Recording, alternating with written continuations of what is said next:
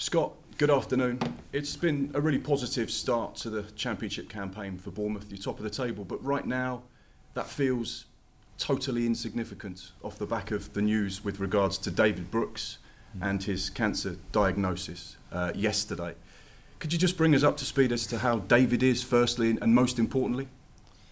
I think firstly, I think you're right. Look, it's been a very tough week for David and his family. It's been a devastating news in terms of his diagnosis and where his health is currently sitting. For the football club, for his teammates, for every member of staff and his fans, I'll probably echo them words as well. It's been very, very difficult for us. So currently now, the main focus for all of us being around him is putting in support mechanisms, showing him the strength and the support that he's going to need during these months coming up, really. So he's a liked and loved member of the team.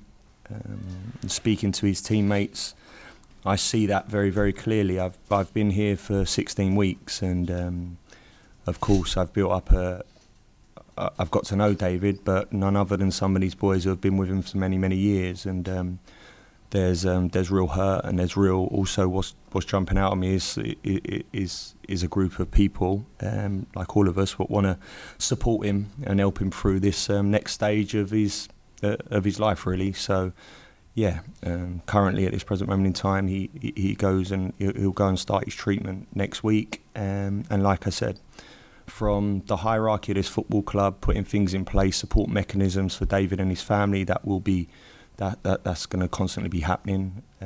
From his teammates, showing the support what he's going to need, and then from the fans and what we're about, if we'll unite together around David and give him the strength, like I said, along with his own strength. This is a strong boy, and yeah, I have no doubt he'll be back out there with us, amongst us, doing what he does best and what he loves doing.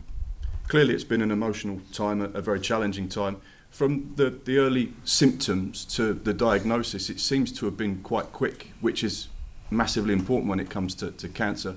Could you tell us a little bit about what was wrong with David? Was he ill? Was he suffering fatigue?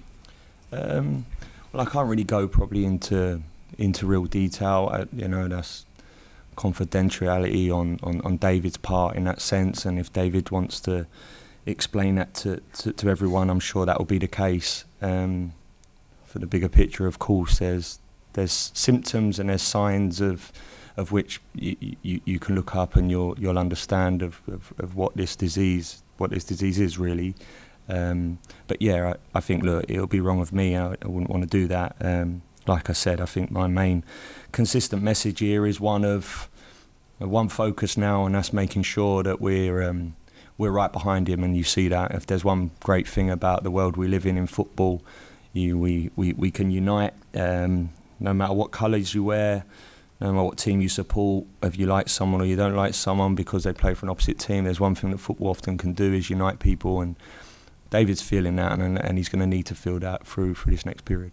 That's been very clear from looking through social media over the course of the last 24 hours. The support that he has had from the football family has been quite staggering. And even someone like Sol Bamba, who's been through something very similar, I'm sure he's had a lot of players and managers and other people connected in the game reach out to him, and that's going to be so important on this next phase of his journey. Definitely, 100%. That's going to be vitally important. And look, the prognosis,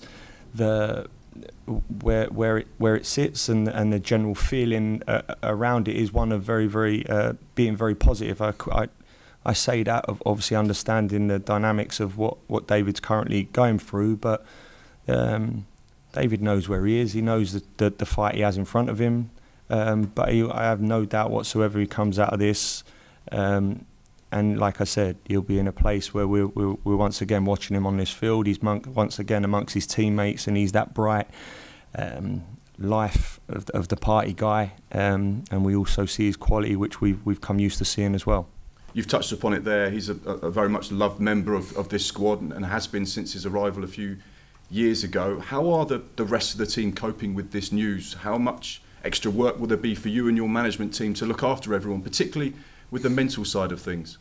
Yeah, there's that element, of course, because, like I said, this is not someone who's just for some of these guys, and probably a large half of this group, they've been with David for some time, and this has hit them, like it's hit all of us, very, very, very hard. So, of course, that's down to myself and my staff in terms of understanding the different dynamics of what we've got in the squad, really. So, and like I said, look, I've sat down with a large part of the group, and I see a group of men really that are not downbeat, to be quite honest with you, are looking for, okay, what can we do? What do we need to do? You know, what sort of things do we need to put in place? How can we help? And that's exactly what I would expect, really. So that's where we are. Does it almost feel like this terrible negative that has happened to David has galvanised the team and given them that little bit of extra to pull together for him, to win games for him, and to make sure he feels a part of this squad? Whilst he can't impact things on the pitch, he's still very much at the heart of the dressing room.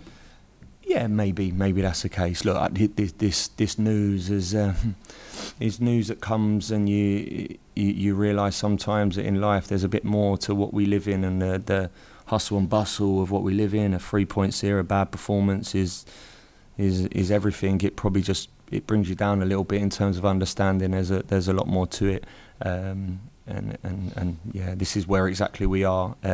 Look, I have no doubt it's this group of players here. I'm not sure galvanised is the right word, and they need to be galvanised, but this group are doing all they can to make sure that Brooks is looking on at us, whether we're playing, whether it's a Tuesday and we're around him, or whatever that may be, that he feels right part of what this great club will be, and he feels that support to make sure that he feels part of everything we're doing, even though he's not going to be directly with us. Well, everyone at Sky Sports is wishing David and the rest of the team all the best in this the journey that they're about to embark upon. It feels almost insignificant to talk about football now off the back of those words, but focus will go for the team to Bristol City away. How big a challenge will that be, particularly when they haven't won at home in the Championship so far this season?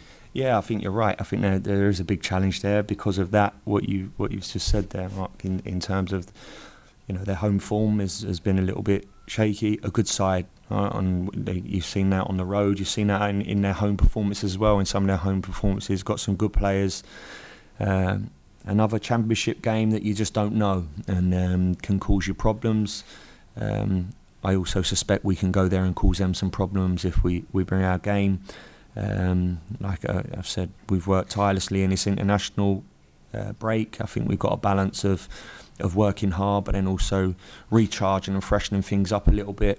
Yeah, and hopefully we can start off where we left off before the international break, and that's, you know, keep on that track of winning games and gaining points, really. The players that have returned from international duty, are they all okay? No knocks or injuries? What's the team news ahead of the game? Yeah, at the moment, no knocks. Obviously, we're still waiting on Jefferson Lerma. He comes, I think he plays tonight, so he's going to be a late one. Everyone else at this moment in time is fit and well. So, of course, the ones that have come back a little bit late, some arrived back this morning. We'll check over them a bit closer, probably tomorrow, and then we'll go from there.